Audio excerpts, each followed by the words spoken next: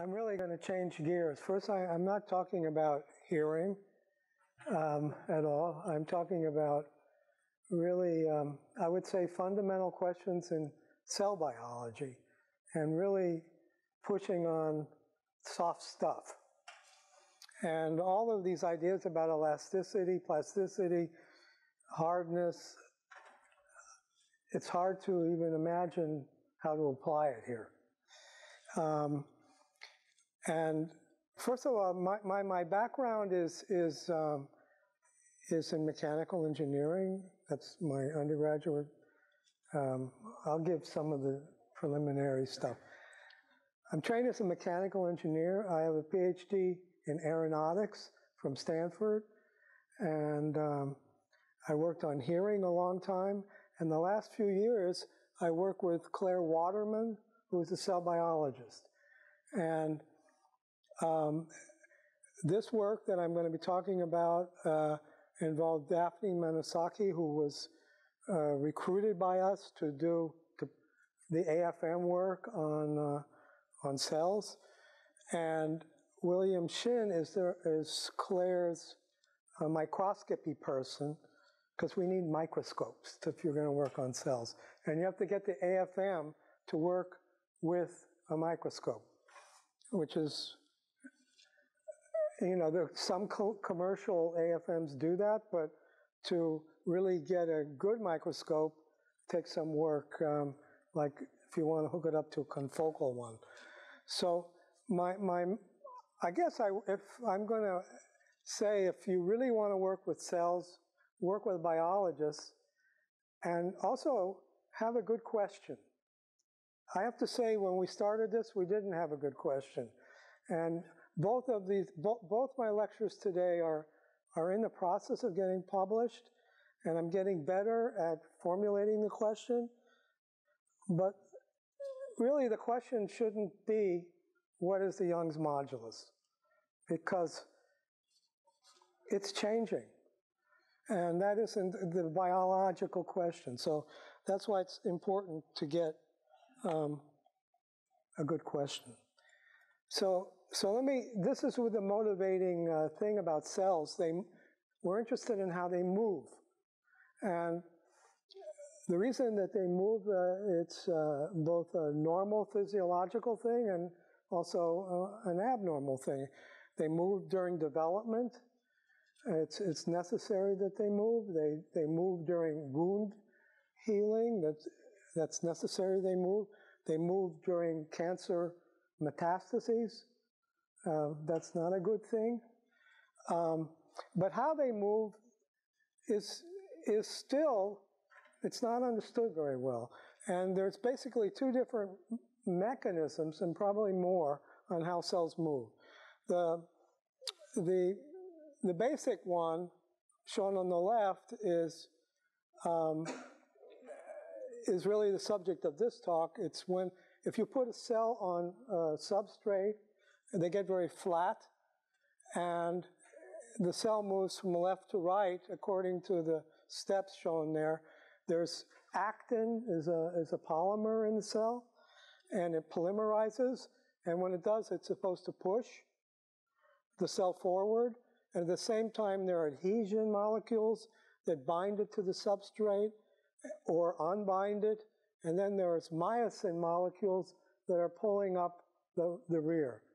And it's sort of pushing and then grabbing and then pulling itself forward and inching forward like that. That's the common view. Another view is maybe more applicable to cells in tissue, where like a cancer cell. They don't move that way at all. They don't use adhesions. They use pressure, and they bleb. And that's a subject of another project my other lecture. But the question is, does even the first one involve measuring any kind of cytoplasmic pressure?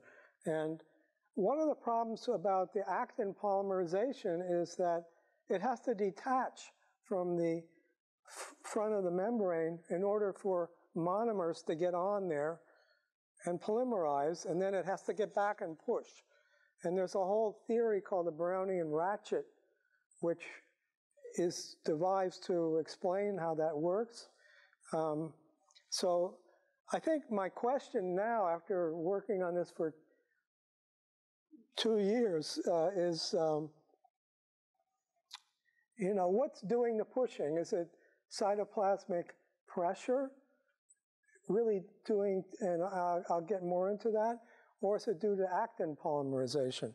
And I think the answer is it's both. But so this just shows the microscope that it's a standard this is actually an ancient thing.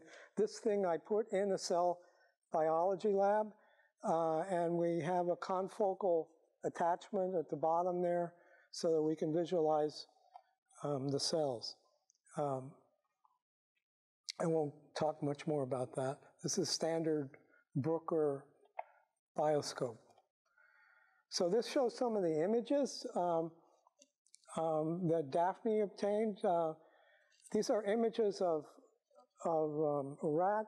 kangaroo rat kidney cells. They were chosen because they're very flat, and you can visualize the different structures. You can see the actin in light blue that's stained with F-tractin, and you can see the adhesions stained in pink using M-apple-paxillin. These are all these molecules and markers are something you have to get used to. But basically, what Daphne did was she just poked around on different structures. That's not a good thing to do if you want to get a paper published, because, what we found out is that it depends where you're pushing and what phase of the cycle. Sometimes it's advancing, sometimes it's retracting, and it depends where you're pushing. So there's a lot of time dependence, there's a lot of heterogeneity, and it's hard enough to do AFM period to get the contact point, to get the right contact mechanics, to get the cell height, to correct for the bottom, because these are very thin things. When you indent a thin, soft thing, you don't want to feel the bottom. And we published some work on how you correct for that, both Hertz and Sneddon. So here we were using a pyramidal tip, so we pretended that was a cone, and we corrected for the bottom. And so we could get things in, the kilopascal range, and we're also measuring different cell heights.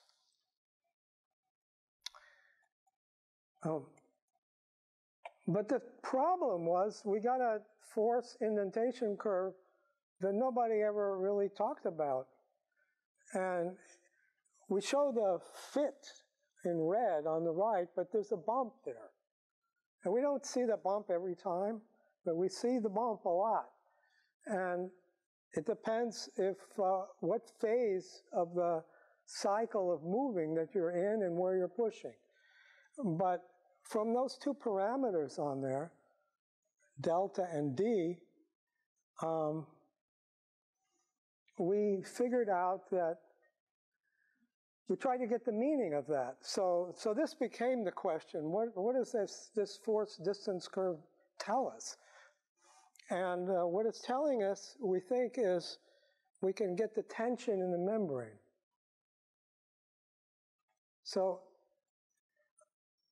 actually, this is kind of a model of a lamellipod, and this model is based on something published in, I think, in Nature Methods just a few years ago, using a very fancy super resolution dual objective method. It came out from a lab in Harvard. They found that there's two layers, an upper and a lower layer of actin cortex. I'm going to talk about cortex a lot now. And that's the thing that's both polymerizing, and it also has, I'll show you a model of the cortex on the next slide. So the plane is the bilayer, And under the bilayer, there's this dendritic network of actin with myosin motors inside of it. And so it's like pulling and creating a tension. And we thought that that bump is telling us something about the tension that's created in that cortex. So it's like, for an engineer, I guess you would call it a pretension or pre-stress, or it's like pre-stress concrete, only it's constantly changing, depending on, and also cells don't like to be touched. So it's when you touch it, it like disassembles or tries to move. So it's, all of these things need to be considered. So I'm going to tell you how we got the tension out of that bump in the AFM curve. So first of all, it's a new AFM problem, a new contact problem. People always worked with a half space, right? The Hertz or Sneddon. So this is not a half space, it's a layer. And it's a layer that has a pretension in it. And it turns out that it also has an elasticity and it has bending modulus. I'm going to be talking about a lot of that in my next talk. But the first thing is, how do you get the tension? So, and so under the curve, here we're assuming a parabolic radius on it's modeled the sharp tip of a pyramid. I mean, it's a crude model, okay? But using, this is basically what Hertz did for a half space. But it's not a half space because there's nothing underneath it in this model, and there's tension in it. So this is the equations that I solved. I actually had to change the equations in the middle of a review because they were criticizing that I didn't have bending. So the equation I'm solving is a plate with pre-stress in tension. So it has D is the bending modulus and gamma is the tension. And actually, I thought I made that equation up, but of course, one never makes up his own equation. And this has a name. It's called the Foppel-von Karman equation from civil engineering and structural. They were interested in designing bridges with this equation. But basically, the second equation is the standard Hertz integral equation. But in this case, it's instead, the kernel is not the 1 over r thing, it's a log thing, which complicates. That's what makes it different. So you have to find the pressure and solve it when there's a log kernel. So the way I did it is I differentiated it to get it to look like a Hertz problem. And then it looks like I differentiate with respect to the radius. And the object here is to get the contact pressure under the indenter. And of course, with all of these contact problems, you don't know the radius of contact radius, and that's part of the solution. So it turns out that it looks like the superposition of two problems that have appeared in the literature. So I didn't have to work too hard to solve it. And so an elastic membrane indented by a parabola, turns out it's the sum of two half-space problems, the Sneddon cone problem, and then a flat indenter. And so the pressure distribution is known for both of those. So because so I didn't really have to solve anything. I just had to make an analogy between elastic modulus and the tension that appears in the equation. So I could get an expression for the tension it's called gamma here, in terms of the cantilever spring constant and these two parameters, delta star and D star, which I got off the AFM curve. By the way, just typical values of D star are 5 nanometers. You wouldn't like that.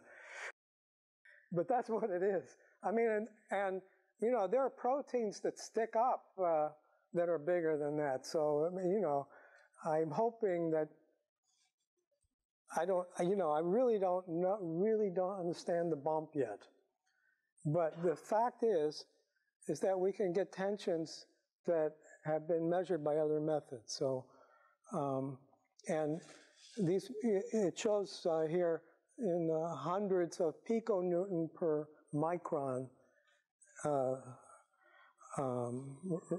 regime, and you can measure tension using by pulling tethers on cells or doing micropipette aspiration, but this is much gentler, and we're getting similar results. One of the things that we had to do, please warn me when I'm running overtime, because I'm not paying. Before you run over. Huh? Okay, yeah. So in the middle of the review, the reviewer said, I'm not considering bending. And so I had to do that. That's why I went to that other equation. But you can see so this shows the actual deformation of this parabolic probe. And the arrow shows where it leaves, where the cell membrane leaves the probe. So the first part of the curve is the parabola, and we know that.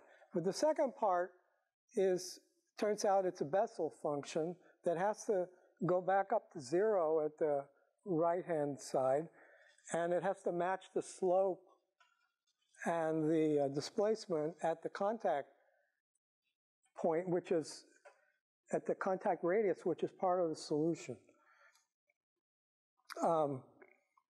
That was also why I don't know how you can always specify the contact area. I mean, if it's elastic, it's part of the solution. So I guess maybe we can talk about that later. But in any case, what you get is an eigenvalue problem. And it depends on the value of this parameter, which is kappa, which is the ratio of the tension to the bending modulus, kappa squared. So if you know the tension and you know this value of 1.5, you can actually get the bending modulus of the membrane. And then once you know the bending modulus, just using a simple bending theory, I guess Euler beam theory or Euler Bernoulli theory, whatever gives the relation between elastic modulus and bending modulus, you can also get the elastic modulus and the thickness of the cortex. So we can actually get all of those things. And that's a lot of information to get just from an AFM curve. So we're finding that the bending modulus is way larger than what people thought because it has this cortex. And it's larger than just the bilayer. And it's also the Young's modulus is way larger than what, if you're used to cell indentations, there are a few kilopascal. Here we're talking tens or even 100 kilopascal. So it's like a very, it's like a shell. And it's it may be soft and squishy on the inside, but it's quite stiff, or it's way stiffer than people thought as it's assembling and disassembling. And all of this is changing on the time scale of minutes. I mean, a cell can crawl like, you know, I mean, some very fast ones can go a micron in a minute. So, you know, that's another issue. If you're doing AFM, you can't take too long to do it because the cell's going to move. We can also estimate the cytoplasmic pressure from using a force balance at the thin end, and we use basically Laplace's law.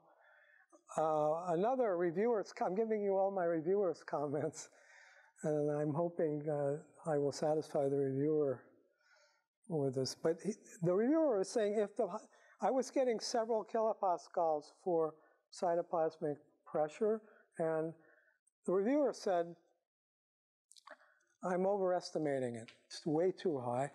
And really that the edge is going to open up and the curvature will be much smaller, or the height will be bigger, and I will be overestimating the pressure. So using that tension plate equation, the first curve is like a taper, the natural taper in the model. I didn't, or in a lamellipod.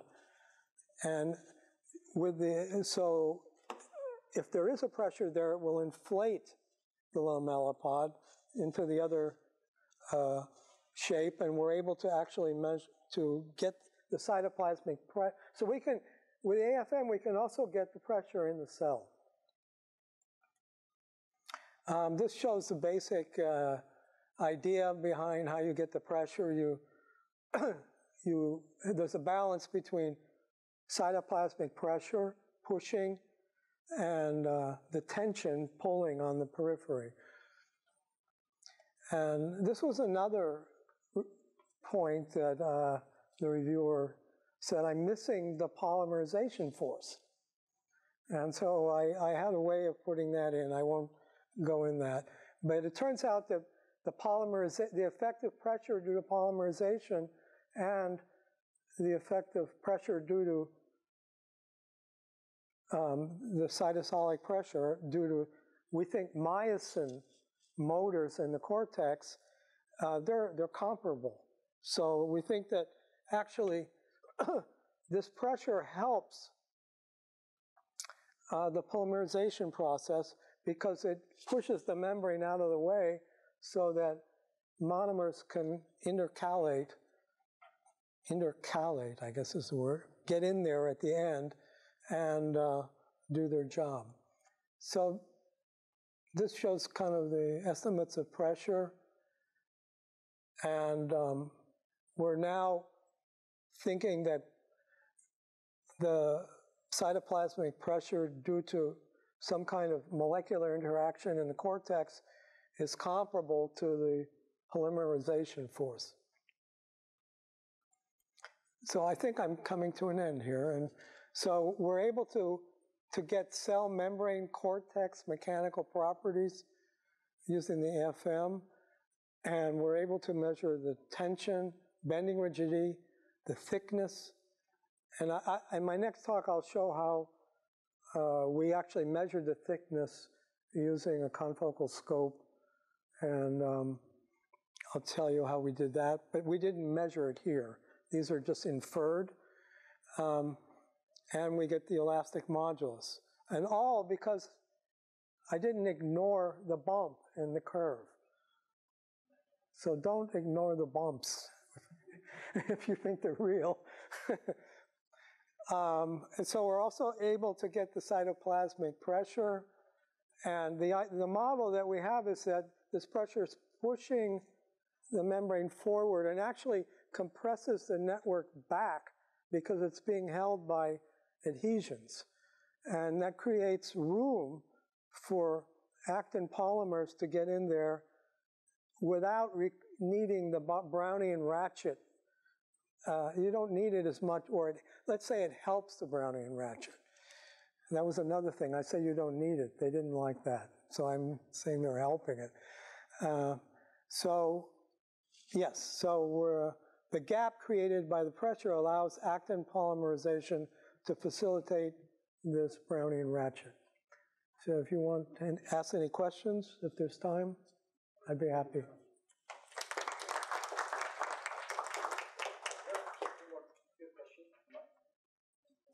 Yes. If is the thing you're doing your AFM on, is it stuck? Lamellipod. Right, thank you. The lamellipod stuck straight to the substrate, or is it up a little bit? It's up a little bit because there are adhesion molecules that grab on, and it's not flat. Okay, so the place that it touches is really the adhesion molecules. And that's maybe a few nanometers tall? Yeah. So does that place an upper limit on how much bending you can do before it starts hitting the substrate? And does that cause a problem? Well, we're bending the upper one. Oh, right, because it's got the in the middle, right? Yeah. Okay, that makes sense. Yeah. We were talking about 5 to 10 nanometer scales. You always have problems in finding the contact points. Big problems, yeah. 5 to 10 nanometer is so small and small. Yeah, so we do a lot of. How do you find the contact point? Yeah, we find a contact point by fitting to. Go back. If I can go back, I can. Go back to where we fit the curve.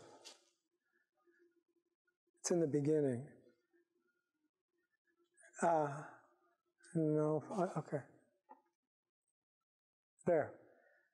I don't know if you can. You see the little circle there? That's finding the contact point, assuming the bump isn't there. So we find a contact point by fitting the other part of the curve.